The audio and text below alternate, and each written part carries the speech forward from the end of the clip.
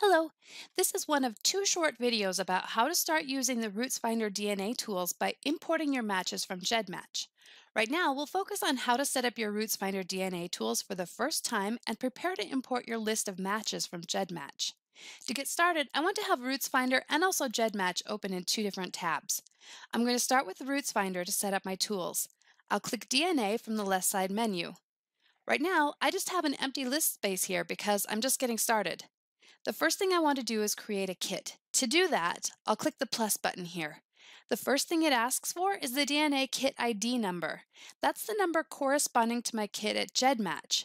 The best place to get that is over here at GEDmatch down in my DNA resources. I'm going to copy my kit number and paste it over here in the DNA kit ID field.